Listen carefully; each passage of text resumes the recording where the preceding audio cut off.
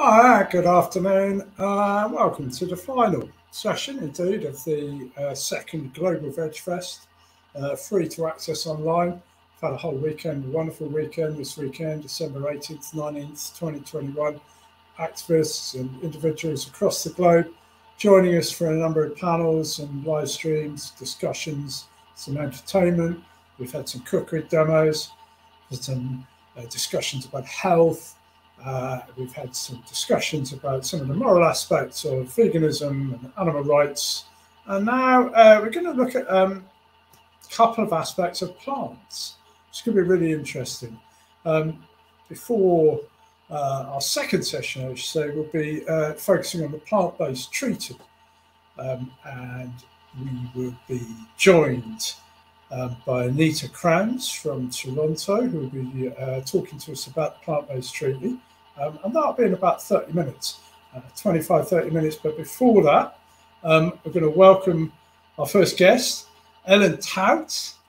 And Ellen is joining us and tell us where from very shortly. And Ellen, you are a published author. Your book is about complete eating. And you're going to tell us all about what this is about. So, Ellen. Hello. Hi. Yeah, so this is my book. It's The Complete Book of Vegan Completing. And as you said, it's all about completing, which is eating all parts of your fruit and veg and making use of the parts that you might normally sort of throw away without realizing are really tasty and useful.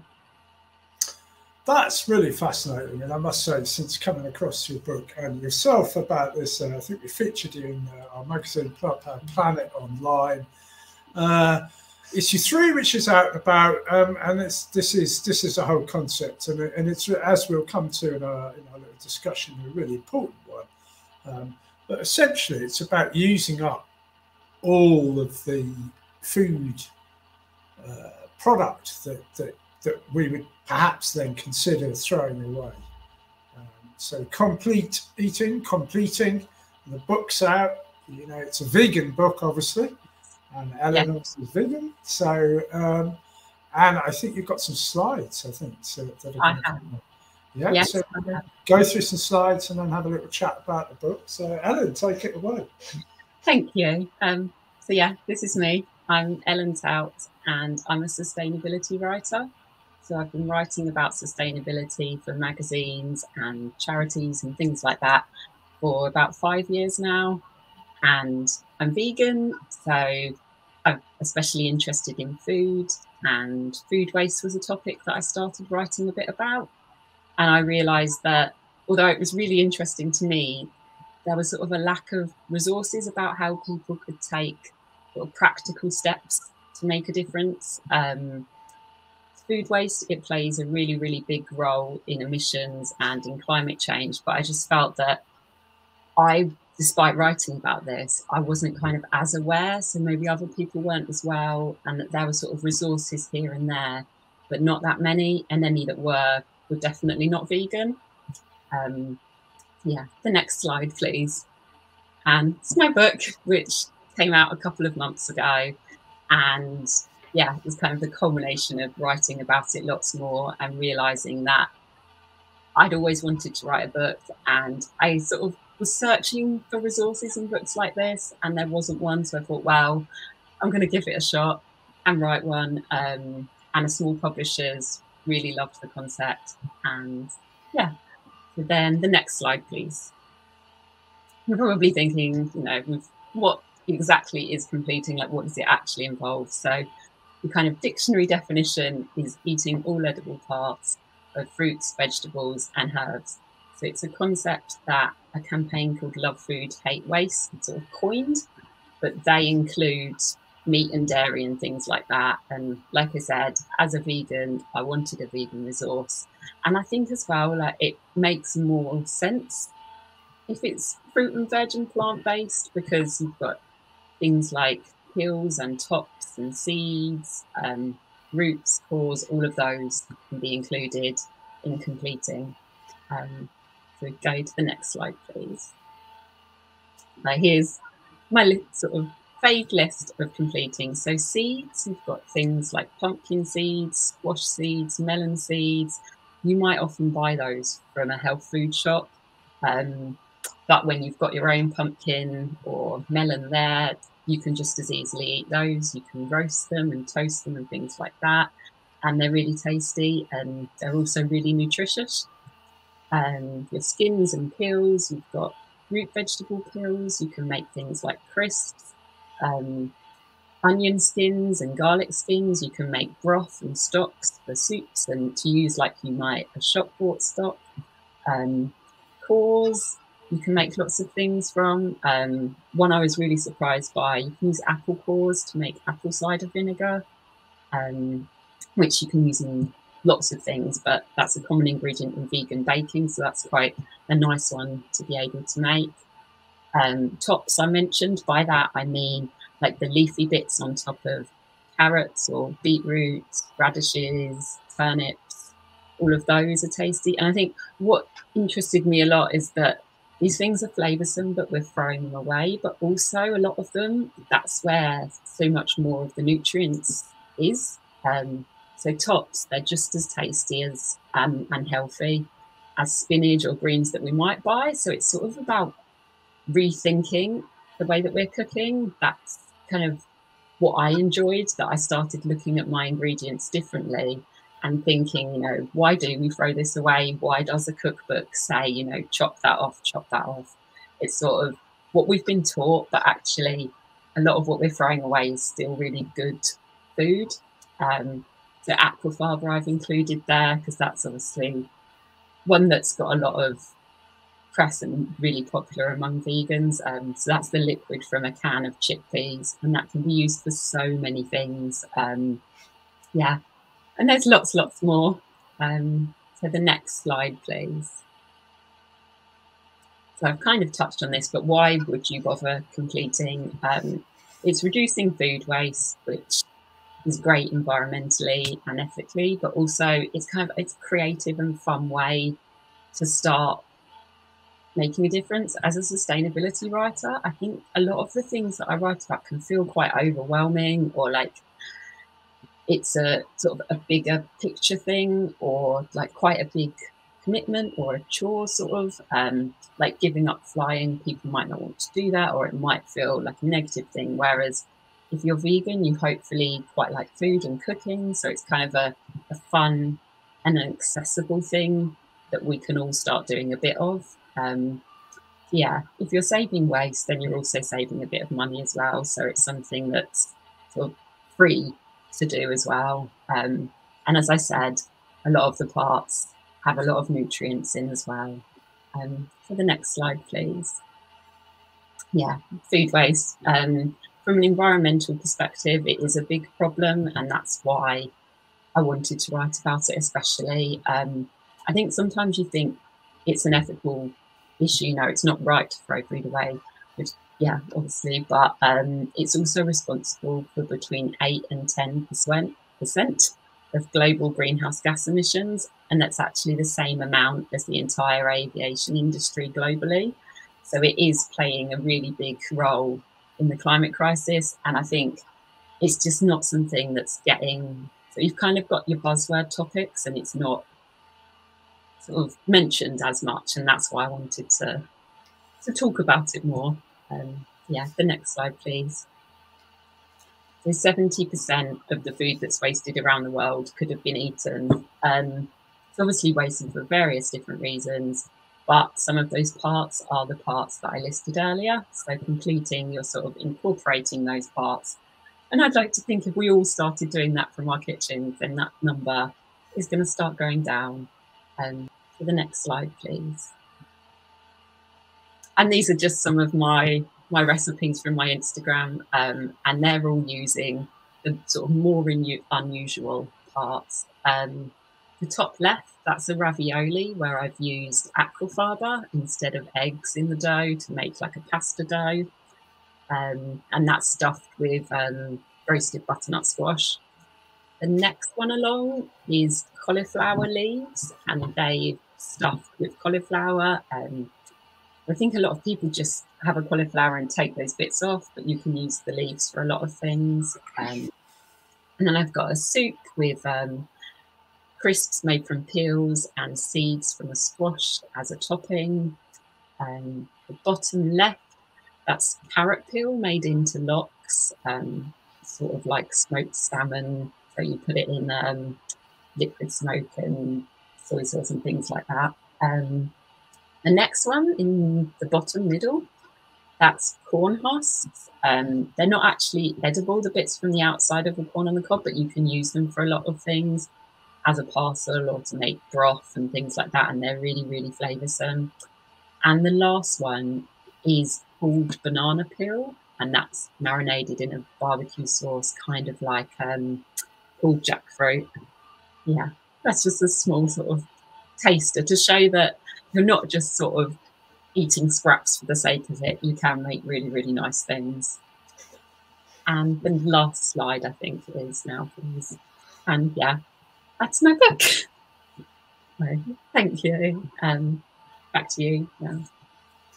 Oh, that's really interesting, Ellen. That's a really good little introduction to your work there, but especially the dishes at the end. They were quite interesting, certainly. You know, I think if we think of food waste, we sort of think perhaps not much further than carrot tops and potato peelings. Yeah. But that was really some quite interesting kind of, look. So the whole concept is really, really cool. And I think you mentioned that it's sort of culturally, we just don't think about this. And I agree. I think about it, we would think, like the idea of having to eat food scraps is like, I suppose introduce the idea, what can't you afford to perhaps eat, proper food, as it were. And it's like, well, A, no, a lot of people can't, and B, we shouldn't be looking at it from that. We should be looking at how can we make the most of what we've got, and that's a staggering figure, 70% of food waste. But I would have to say that I've never. I mean, I do get as far as sort of broccoli. I eat a lot of broccoli, so I was just kind of find some interesting things to do with the stalks, as it were, the stems is the word. Yeah. Just out of interest, what about juicing some of this stuff? Does that I mean, I think the trouble with juicing the stuff is it can probably taste revolting. Yeah, and I think people with juicers, I think often they sort of spit out a bit, don't they? So they make a bit in themselves. I suppose it's the food waste, yeah. I put a lot of sort of the weird bits that you think I don't know what to do with that in a soup and stuff like that. Yeah. So I guess that's a good way to supply it. I make a lot of stock as well, so I always have a freezer bag, and I put onion skins and sort of random offcuts and ends in there, and then I keep that in the freezer. And once every couple of weeks, I simmer all of that up and make a big stock. So that's quite a good way to make use of it without sort of the bits that you think, I really don't know what to do with this. Then at least you're still giving it some kind of purpose. Yeah, that is quite clever. And we were talking earlier on an earlier panel about the importance of education, just to basic cooking skills.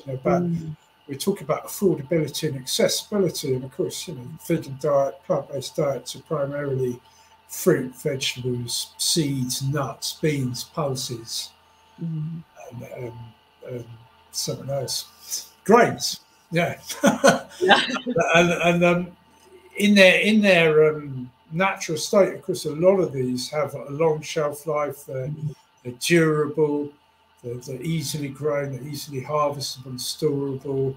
They don't require, a lot of perhaps necessarily transportation or refrigeration or processing, but they do require some cooking skills. And that's key to avoiding sort of processed and westernized plant-based food, and keeping to local, traditional ingredients that are easily and readily available, but are plant-based and not animal-based. This whole idea of taking it a step further and really optimizing the use of it was probably something I know that I'm sure my grandparents would have done during the war. My parents, even during the Second World War, they would have been optimizing every part of every vegetable, every piece of, and it seems to be something we kind of lost, that. So it's fabulous to see it coming back. Let me just ask you quickly about what's your tip for somebody who's going to be new to this? What's a really easy one to get started? Vegetable peel crisps is really, really easy. I tend not to peel a lot of root vegetables now, but if you do, so potato peels, carrot peels, parsnip peels, toss them in a little bit of oil. I like putting some garlic salt on them, and then you just roast them on the tray for 10 minutes in the oven, 180-ish, and they're, homemade crisps that are really tasty, and you've avoided the waste. So yeah, that's a really, really simple one to start doing. I think quite a simple one too is to kind of not peel your vegetables to begin with. Is to try, again, if I'm thinking back, it's also brought up to peel carrots and potatoes. I mean, I personally never do. I just throw them in a pot and cook them up, and probably not even averse to, but if there's a bit of organic mud or something on there. I mean, I scrub them, but I don't scrub them to pieces to the point where you're sort of scrubbing off the skins almost. So that's one thing, of course, is to just not peel them at all in the first place. Throw them in the pot. And, what else? Give us another one. Perhaps seasonal. Have you got a seasonal? Maybe seasonal. Does that put you on the spot? The seasonal. So sprouts. Yeah. I know a lot of people at Christmas buy the big stalk of sprouts. Yes. Year, I was kind of having an experiment, and you can eat the massive, massive stalk as well. But equally, just when you're preparing your sprouts, I think I'm a bit like you when I'm cooking. I think if it saves me time and I don't need to do it, unless the sprouts are really, really sort of yellow or tatty, there's no need to do the whole chopping the end off every sprout, doing the cross, peeling them, because that's half of your sprouts wasted. So yeah, for Christmas, it'd be nice if everyone wasn't chucking half of them away. But yeah, I did do a whole roasted sprout stalk. Obviously, you need one that isn't too big; it needs to fit in your oven. But yeah, it's really, really tasty, and it was one of the recipes that I tried that I was a bit unsure, is this going to work? But yeah, it's very, very tasty. So that's sort of a different one for Christmas. I've also roasted sprouts just whole with lots of nuts and swede with the skin on, all roasted in a dish together, and that's tasty and quite an easy thing to do. So you're saving time, aren't you? Because you haven't got to peel it as well. And of course, also this another thing is to eat fruit and vegetables quite quickly so that you don't have to waste them. But of course, if you do, I mean, I'm finding it's a good time to be putting out the odd bit of fruit for the birds and for the wild animals and stuff, especially the birds at the moment. If it gets a bit solid with the ground, some slightly aging fruit is always good for our wildlife. So that's what we're thinking. But that's really interesting. Is there anything we should avoid? Is there a warning about some of the things we should maybe not consume? Yeah, so there was only a few things I came across when I was writing my book. So there's rhubarb, the actual leaves, you can't eat. What else is there? Horrible. Absolutely. Sounds fun. It should be banned from the face of the earth. Yeah. Well, it was a bit extreme, maybe.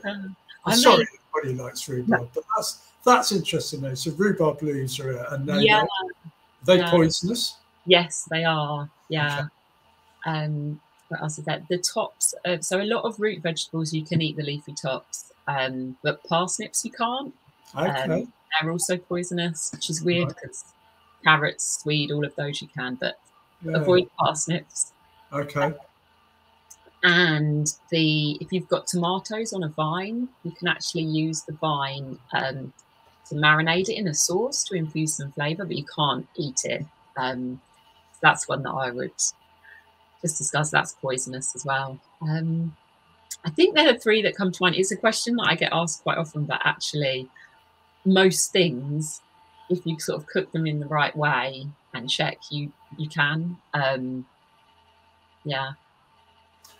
Yeah, I suppose you've got to be a little bit cautious. You've got to find your way into some of this too, because I guess some of the, I'm thinking about some bits and bobs can be quite woody or quite fibrous or quite chewy or quite, you know, quite not necessarily that appetizing, even if kind of cooked, you know. I suppose if you think about some very stringy beans that are, you know, old and stringy, you can't halfway through and say, it's a little bit worthy. You've got to chew through this, you know, fibrous content, but you know it's kind of doing it good. So it's probably not a bad thing, but it's probably not what you choose necessarily. Maybe not to serve to guests, but if you were serving to guests or what, you know, what was going to be your favourite? What would you do to impress somebody and really win them over with a fabulously appetizing dish that then revealed to be actually made out of, I don't know, you know, potato peelings or something? Yeah. What would you go for? One of my favourites is one that I mentioned earlier, which is the ravioli made from aquafaba. I think that's something that people often pour away and you might not think you could use. But I think the ravioli is sort of quite, it looks fancy, so it's nice to say this is just made from a waste product. And the filling is using the skin and the whole butternut squash roasted with sage. Yeah, so I think that's one that looks quite impressive. One of my other favourite ones is a whole orange cake, which has literally got a whole orange put in the blender and blended in with the cake dough. And that's super tasty, kind of like a lemon drizzle cake. So you could do the same thing with a lemon. Yeah. Well, that's interesting because you touched on it in your slideshow about the extra nutrition. Sometimes it's in nutrition. I think we know this. You know, I was always brought up to eat my apple cores because there was nutrition in the cores and there was enzymes, I think, that help with, you know, I'm sure there's some science behind it that I'm oblivious to, but something along those lines. But I'm interested too, because you mentioned the whole orange there, the idea of the whole orange. Now, again, I've got to be careful here. I don't want to mislead and misclaim, but I do remember an interesting neighbour of mine making discoveries some 20 years ago about how there was sort of cancer preventative material to be found in interesting tangerine skins. I think it was identified and he'd isolated some quite strong sort of protective nutrients that would protect against degenerative diseases that were found in tangerine peel. I hope I've got that correct, or forgive me if I've misquoted that, anybody.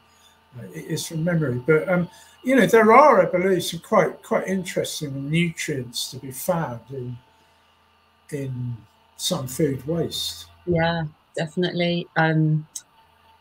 Two that I can think of off the top of my head were kiwi skins. They've got certain vitamins and minerals. I can't remember off the top of my head, so I won't say it wrong, but they've got them purely found in kiwi skins that you can't get them anywhere else. Oh, yeah. So kiwi skins, they've got lots and lots of goodness in. Also the cores of pineapples. I think pineapple core is bromelain. Yeah, so there's loads of goodness often found in the skins and the seeds and places like that that you might not think to look. So yeah, that's a really good reason to incorporate into your food. Oh, I think sorry about that. I had to shoot off an interrupting phone call. That's okay. So that's interesting that there's you know, there are additional nutrients and such like to be found. So it can be quite healthy too, which is interesting. Yeah. What about the organic issue? Is organic, you know, especially when we think about perhaps something like skins of fruit or something, could be quite high in maybe pesticide content and such like. What's the organic? What's your take on that aspect? Yeah, so I'd say in an ideal world, you know, buy everything organic. But for people who can't, if you're going to be eating the skins, I'd say to sort of prioritize those as your go-to organic ones. If not, there's a certain amount of sort of evidence to say that if you can scrub all of the skins, and if you also want to soak them in water with a bit of bicarbonate, that's quite good for sort of removing any harmful Okay. pesticides and residues before you eat them. And I also have included in my book the sort of research by the Pesticide Action Research Network, and they've sort of got a really good list of the produce that's higher in pesticides compared to other. Yes. Yeah, that's Yes. a useful resource.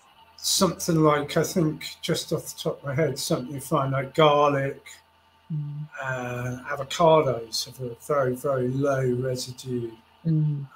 Whereas something like perhaps strawberries, especially because the pores in the strawberry too, they will quite possibly collect quite a high concentration. So it's a very valid point. There could be a quite disparity between, you know, certain non-organic substances. So it's an interesting area, and I'm glad to say that my colleagues just confirmed to me that I was correct about the tangerine peel.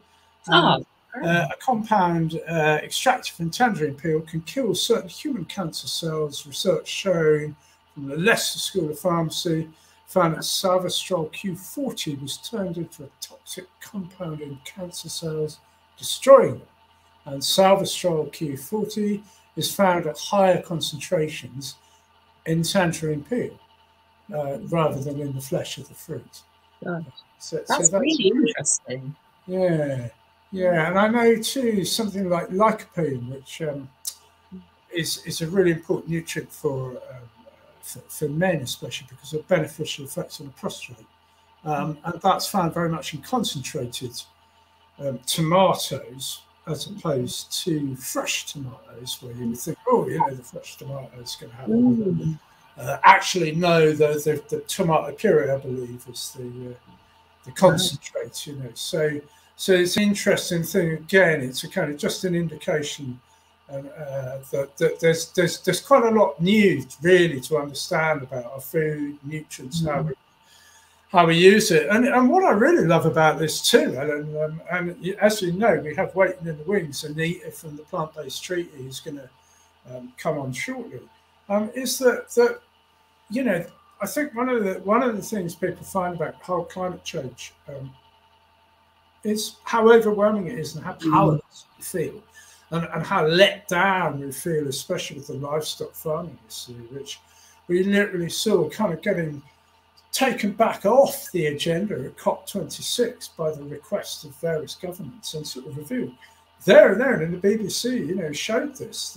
It really put the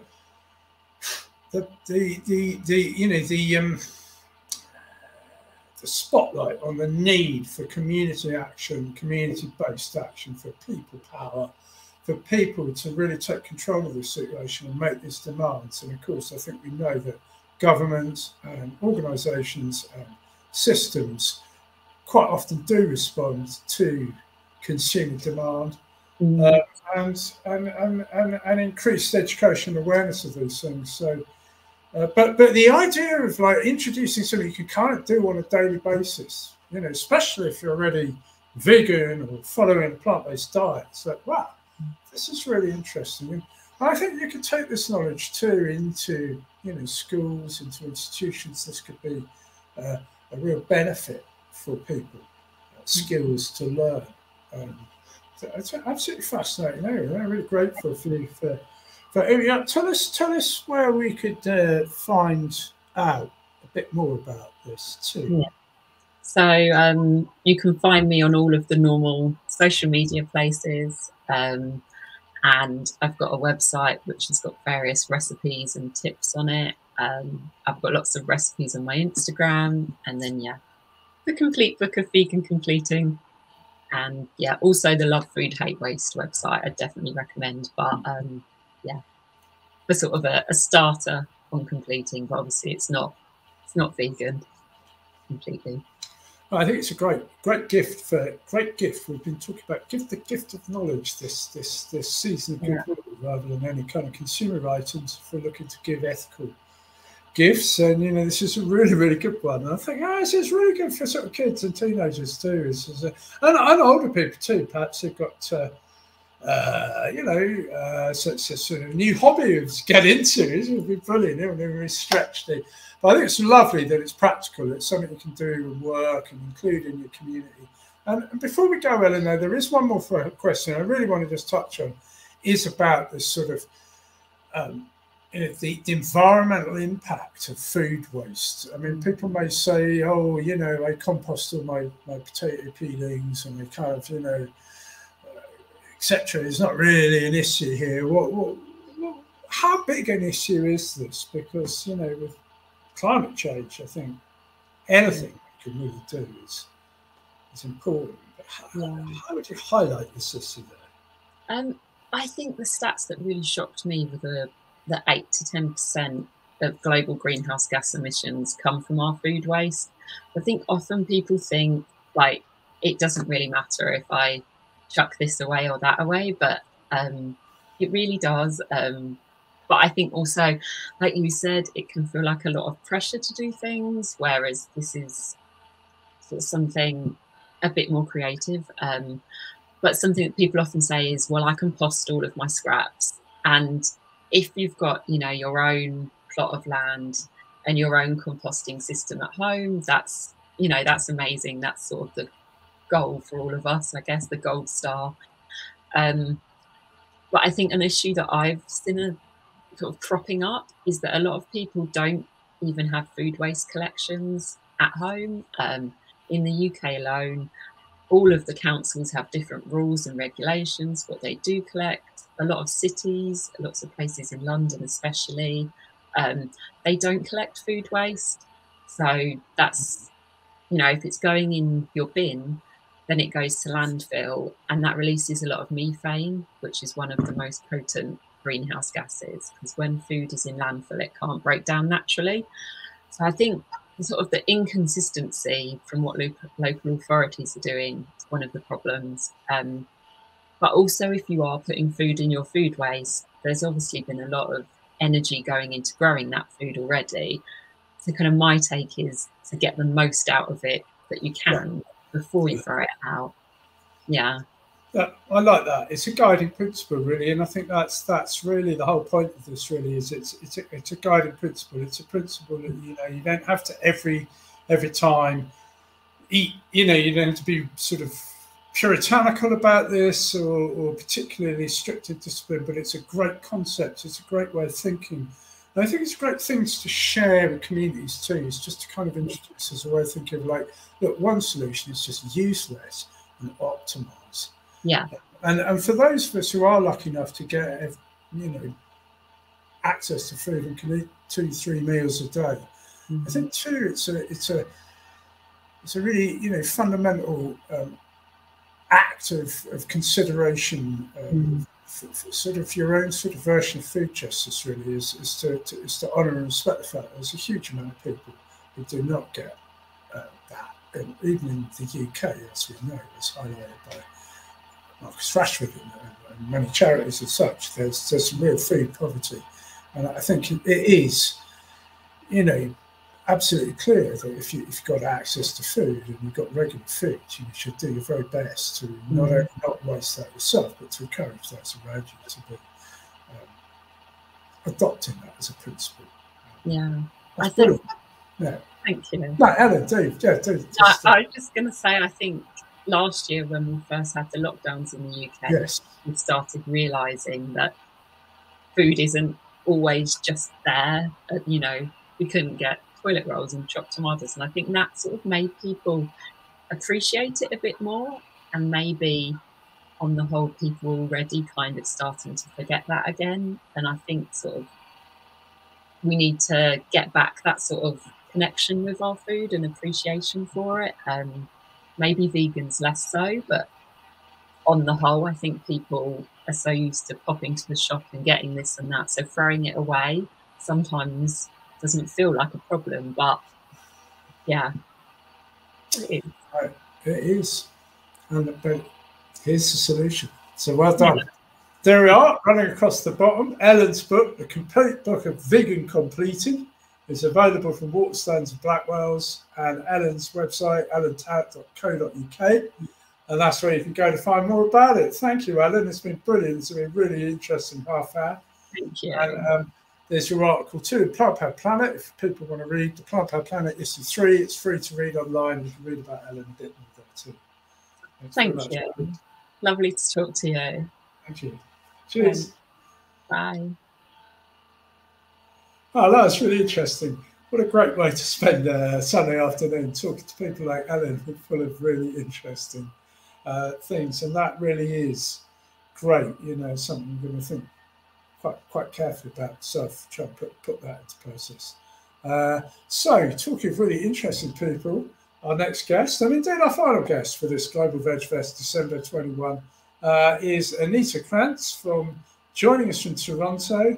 Anita is famous, actually, as part of the Toronto Save, I think the Save movement especially, but recently working with the Plant-Based Treaty, which is something Anita will tell us more about, but I can tell you it's sort of taken off really rapidly in the last few months. We saw that in the vote, actually, on the awards. We had the Plant-Based Treaty up for an award, and it was going to win it right up until the last minute. Anita, thanks for joining us. Welcome to Global Vegfest. Hi, Tim. It's great to be here. Anita, as we said, you wear many hats, as it were, within the animal protection, the animal liberation movement. This one's particularly fresh and kind of new. So would you like to just introduce first, tell people very briefly what the Plant-Based Treaty is, and then you've got some slides for us, I think. Yeah, so the Plant-Based Treaty was introduced late August, and we came up with the idea in late April when we met with the chair of the Fossil Fuel Treaty, Sephora Berman. And the Fossil Fuel Non-Proliferation Treaty has this bottom-up campaign to get people to not make the problem worse and redirect subsidies and have a transition to a soft energy path. So with a plant-based treaty, we basically copied that, and we're trying to create this bottom-up pressure campaign with millions of people signing on, thousands of businesses, thousands of groups, dozens of cities, and putting on pressure on national governments to negotiate a global plant-based treaty that would accompany the Paris Climate Accords. And historically, in order to get some important global legislation, movements often start at the local level. So, for example, in getting the global agreement to protect the ozone layer, there were resolutions that were passed at the city level, such as Boston, and then a number of other cities, and then at the state level, like Massachusetts. And then the national governments sort of were motivated to negotiate a global agreement. So we're following that same model. And what I like about the global plant-based treaty model is that on the one hand, we're trying to get this global agreement, but then on the other hand, there's also all these guides for everyone to participate in. Like there are things that schools, businesses, communities, hospitals can do, and all of that is on the website as well. So you can endorse the treaty to put pressure on for a global agreement, but you can also go beyond that and participate, doing things at schools, such as growing community gardens and things like that. Well, we've certainly seen some people have been quite busy in the UK with the plant-based treaty, and it really seems to gain some traction. And I think the key thing too is that a lot of people are collaborating under this, and I think it's fair to say. You may not agree or not, but possibly I would say it's fair to say that something that the vegan and animal rights and animal liberation movement has lacked is sometimes been a really clear direction that people can really gather under and pin their colours to, if you like. But the beauty about the plant-based treaty is that it's a very broad tent.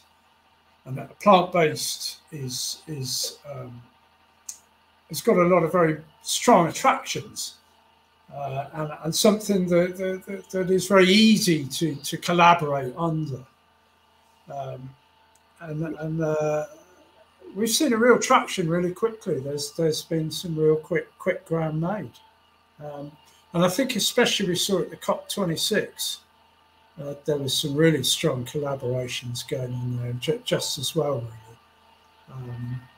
So, Anita, have you got? I think you've got some slides or a presentation. Did you want to?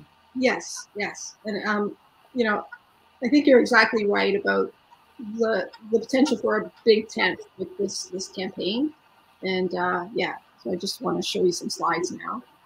Yeah, these are, yes, nice. This is so. Yeah, so we have a website, plantbasedtreaty.org, and in the next slide you'll see Sephora Berman, who we met with in late April of this year, and she's the chair of the Fossil Fuel Treaty, and they created an arm's length campaign. So she's with Stand Earth, but an arm's length campaign that anyone could run with.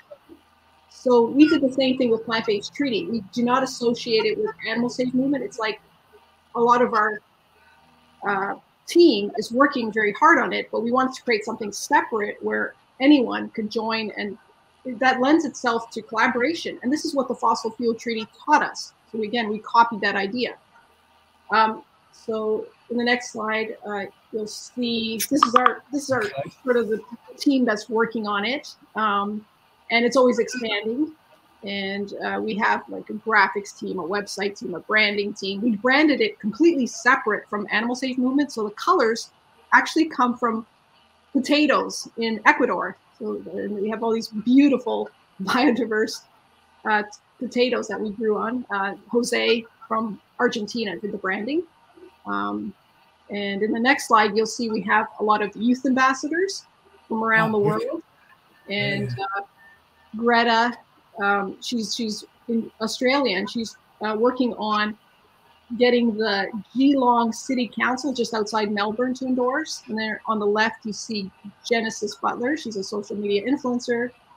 In the next slide, you'll see the three core principles. So again, we mirrored what the Fossil Fuel Treaty has, which it has three principles.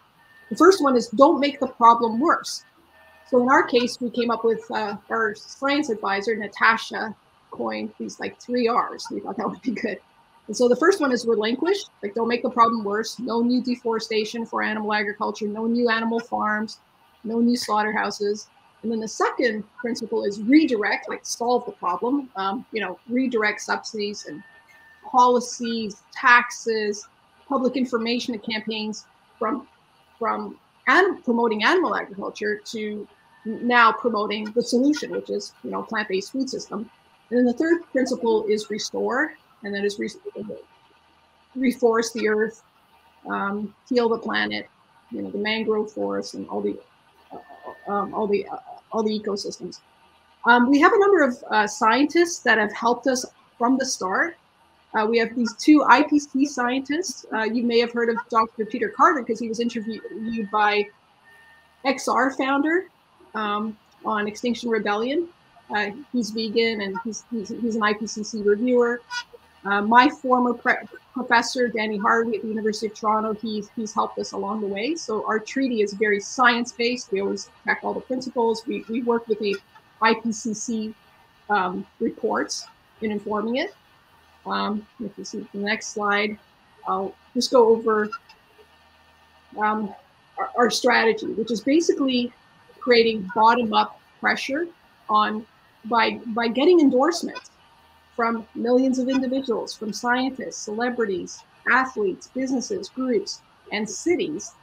And, you know, we create all this grassroots pressure on national governments to negotiate a global treaty. Thanks for putting on the banner the website. So if you just go to that website, yeah, you can endorse the treaty as an individual, group, business, or city.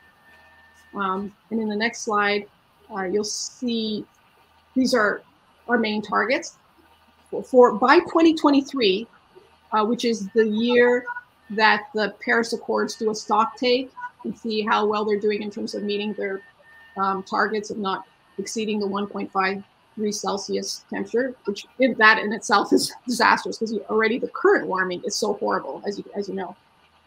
So what's good about the plant-based treaty, it would not only allow us to not exceed the 1.5 degrees Celsius if we also get a fossil fuel treaty, but it also is a solution where we can go down, like we can actually start cooling the earth by reforesting it and absorbing the carbon out of the atmosphere. So basically those are, by 2023, we got 50 cities and 10,000 businesses. We already have about 300 businesses, 500 organizations, over 20,000 individuals signed, and 5 cities. And in the next slide, you see some of the celebrities that have endorsed. At COP, we had additional celebrities endorsed. We were so happy that the McCartneys, Paul, Mary, and Stella McCartney endorsed. Okay. Yeah, and here you see some of the other celebrities. I like Rodrigo and Gabriella there. We love them. Yeah, Rodrigo and Gabriella are vegan musicians. You love their music. You love them. Yeah. Absolutely fabulous. Yeah. They're fantastic. And Peter Regan there is a big favourite of ours. Peter's been a staunch Vegfest.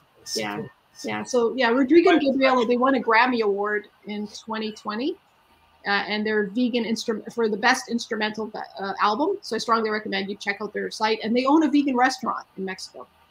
In the next, and Sada Sayed also owns a vegan restaurant in Mumbai called Earth Cafe. So a lot of these people also do so much more. Like Moby, is doing documentaries on social movements. In the next slide, you'll see how we're science-based. So the Intergovernmental Panel on Climate Change, known as the IPCC, was set up decades ago. I think it was in maybe 1988. And basically, its role is to assess the science. So there's 3 working groups, one on science, one on impacts, and one on policies. And when it was set up in 1988, it was the UK that was to chair the science working group. The US, it was back then it was the Soviet Union to chair the impacts, and then the response strategies were to be chaired by the US. And so Dr. Houghton did the first IPCC scientific assessment in 1990 with a team of scientists around the world. And basically what they do is they look at all the peer-reviewed articles on this science of climate, and then they put it together and assess it. And based on the consensus, they advise governments on what to do. So the latest assessment, the 6th assessment, came out in August of this year. And it was code red for humanity, according to the UN Secretary General. And that the way we're going with business as usual, we're going to hit 1.5 degrees Celsius warming by 2030, a disastrous, catastrophic 2 degrees by 2040. The Guardian came out with an article 1 week before the release of the IPCC 6th assessment and said we have a methane emergency. And if you look at the IPCC report, 30% of methane emissions are from animal agriculture. So, and the thing is that all 3 greenhouse gas emissions are accelerating. They're just going up every year. There's more and more emissions for methane, nitrous oxide, and carbon dioxide. So the IPCC said that we have 5 years at best to change course. That's why we need a fossil fuel treaty and a plant-based treaty. And we need to radically change the way we're doing, you know, how we use energy, how we produce energy, and also massive changes in the food system. And we have to, according to Peter Carter, we have to rapidly end fossil fuel use, and animal agriculture. We have to rapidly end it and transition to new systems. If you could show the next slides. What are the policy implications? So Durwood Zalke, he was one of the lead reviewers for the IPCC.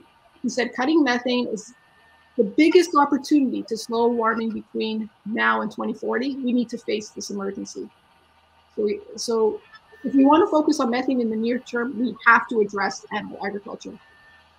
And we need to quickly phase out animal agriculture and fossil fuels, according to IPCC scientist Peter Carter. Next slide, please.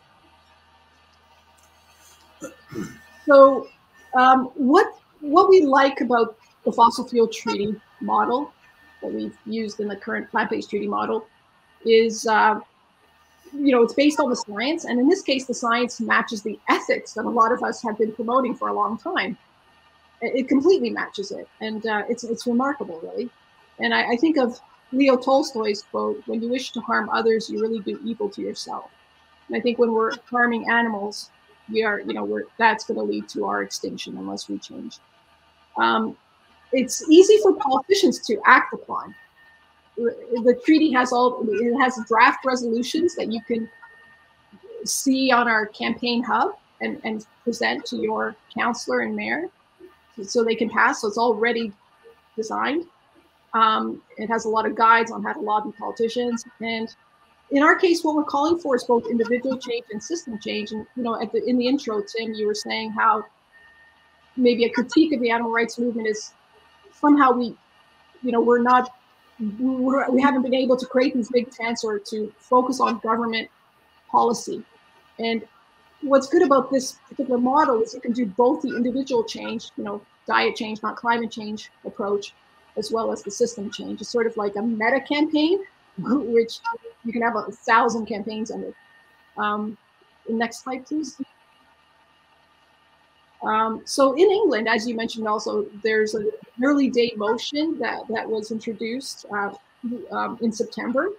And currently we have 19 MPs that have signed this early day motion. It was,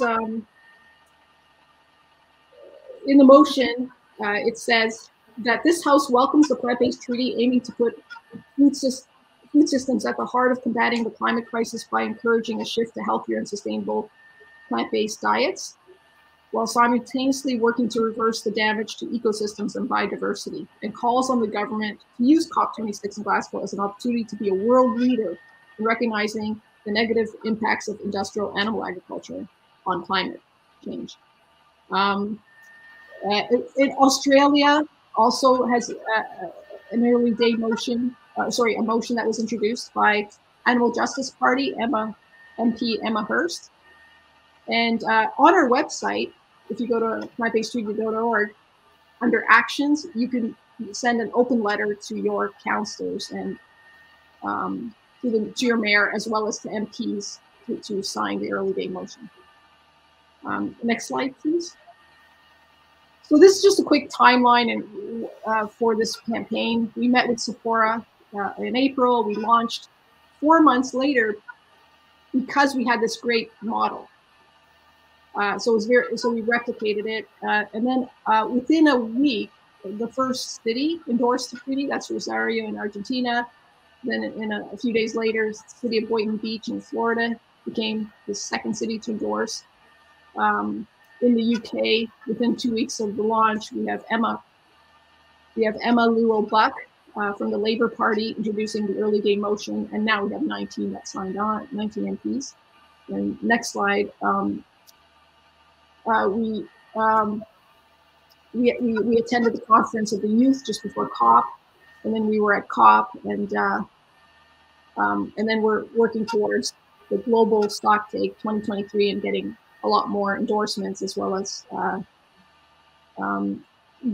trying to implement the treaty. sort of outside the COP process as well. In the next slide, you'll see the cities there. Portland Beach is covered in the New Times and the Florida paper. And then the next slide, talk a bit about COP26. And in these, you can go sort of quickly through these slides. I just want to show you some of the pictures from COP. In the next slide, you'll see one of the things Alex Bork helped us with. He has this wonderful book on vegan guide, and he was also runner-up in your awards. But he did a plant-based treaty guide to Glasgow. Now there's his book, The Vegan Guide by Alex Bork. He did this wonderful guide, and we printed tens of thousands of copies. Over 20 vegan restaurants in downtown Glasgow. That's right. Yeah, so we distributed these guides to all the vegan restaurants, to the COP delegates, and they loved it. I mean, they used it a lot, and we also had a critical mass and lights show. So if you go to the next few slides, I'll show you some of the other things that we did, like restaurant takeovers. And in the next slide, you'll see we had this inflatable cow in the room. It says stop animal farming, and the other side says endorse the plant-based treaty. In the next slide, we had it in a few of the cafes in Glasgow, along with at the University of Stride class. We put the banners and the cow, and over 500 individuals endorsed it when we were there. In the next slide, you'll see other cafes, and then the next slide. So we were at the critical mass bike ride, and there you see Emma Phipps, and she met Paul Sweeney, a Scottish MP, and asked them. And there's Kat as well. Kat is a local vegan activist. And the next slide, we did the plant-based treaty dance using Rodrigo and Gabriella's song, Electric Soul. It's a beautiful instrumental piece, and we use that as a. So if you go on our plant-based treaty YouTube channel, you can see it. Next slide. What I thought was so moving is that the team that went to Glasgow went to the cow slaughterhouse, and then they later found a pig slaughterhouse and did a vigil. So they sort of combined, our work on climate activism with the animal vigils. And so if you go through the next few slides, you'll just see some of the pictures from this.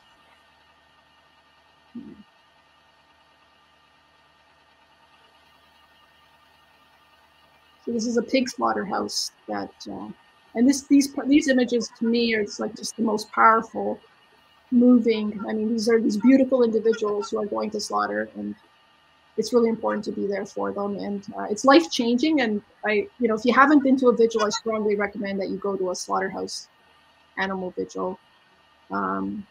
It can change your life. So this is a Fridays for Future march at Glasgow that activists participated in. Next few slides show some more pictures. Great attendance. Greta Thunberg was there, and we have again this merch that says "Eat plants, plant trees." Endorse the plant-based treaty. In Glasgow, a number of celebrities helped us. Just wanted to show you that in the next few slides. So there's Chris Packham, organized by the Vegan Society. They had an event at a vegan pub. They also met with John Robb, and also the Dale Vince of Ecotricity. The next slide. They ran into Ed Miliband, the former leader of the Labour Party, at the protest. Next slide. So Dale Vince of Ecotricity and the Green Rovers joined us for a press conference at COP, and then Ivana Lynch, actress, she joined our press conference with a video message, which you also can see on the Plant-Based Treaty YouTube channel. So they just wonderful support from business leaders and celebrities. We really appreciated it because it got us a lot of media. It was interesting because we did a lot of different actions, but it's the celebrities like Moby, McCartney's, Ivana Lynch, the got us the most media. But it was, yeah. So next slide, please. So this is some of the media. We also got media for the inflatable cow, and in the first picture there, you could see the Glasgow the conference center in the backdrop. And in this case, in the second picture, it's in George's Square in downtown Glasgow. But we got media in a lot of major papers, including the Guardian, and a lot of entertainment press because of the McCartneys and Moby. Next slide, please. So for our next steps, we were looking to recruit campaigners in different cities and teams in cities. And we have a plant-based treaty work plan that can guide people to try to get their cities to endorse, and, get their schools to veganize their menus, or create community gardens and plant trees. And we're building alliances, and we're reaching out to a lot of different groups, and it's been incredible. As you said, in COP, there was a lot of collaboration, and all the successes we've had, we're so dependent on working with others. So in defense of animals in the US, we secured us the McCartney's endorsement. We worked with Viva, the Vegan Society, and just Humane Society, so many different groups, like never before. Like the Animal Safety Movement is over 10 years old, and we've had a lot of support from PETA and other groups for individual cases, but never before were we able to work with so many different groups.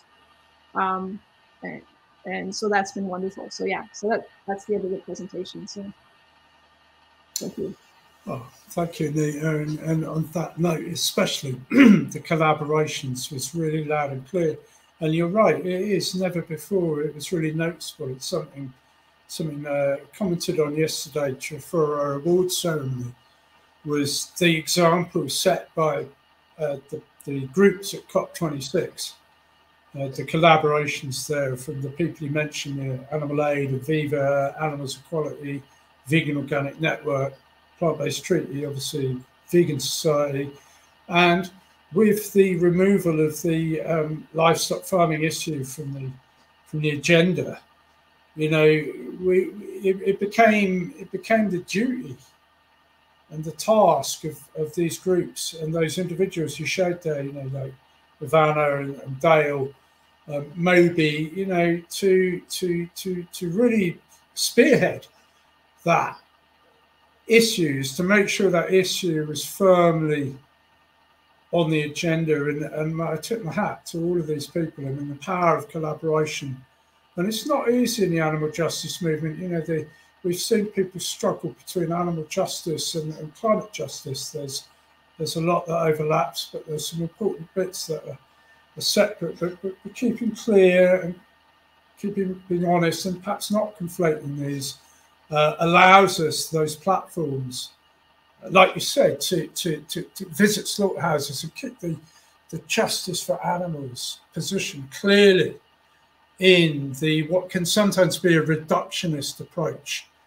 Animals can kind of get thrown under the bus. You still get commodified in the climate justice, where they're still reduced to being numbers and statistics. Whereas, of course, we know that these are individuals, and the ability to keep this, in a picture is credit to yourselves as an organisation for achieving that, because.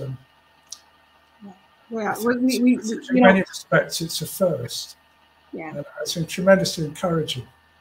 Yeah, it's been wonderful, because I like in the climate movement, the animals are referred to as livestock, and we absolutely never refer to them as property. And so it's very important that we enter the field and always correct people and start changing the discourse and the narrative. The root cause of the climate crisis is how we treat nature and other animals. Like, that's the root cause. Yeah. And that's what we can bring to the conversation, because right now, if you just look at the climate movement, that isn't part of the conversation. No. So we are science-based, but we also bring our ethics into the discussion. But we do so in a very non-judgmental way. It's a big tent approach where it was carefully drafted. You know, the 3 principles were very carefully drafted to just encourage anyone to join. So like 40% of the people that endorse are not vegan. So that we welcome that. Do you know the key issue though, I think, just from observing it and listening to your presentation, the bit that really stood out that I think is different, that marks you out, which may be a key as to why you've achieved this, such a quick support, is because, and I think, I'm not saying this is unique, but I've noticed this is absent sometimes, is that for tackling systemic change, we have to recognise the importance of individual change. If we're not promoting individual change, we're at conflict with systemic change. But, and as you there said, you know, 40% of people who are not yet vegan there, you know, the importance of individual change should be not at the expense though of excluding or pushing away. So we have to somehow incorporate and include and be inclusive and supportive, seek those learning outcomes, but be clear. Be clear that, you know, we're not. It's not okay to use animals, be that as an individual or an institution, or we're talking government's assistance. You know, veganism is a position we take against the commodification of animals, and we can include that.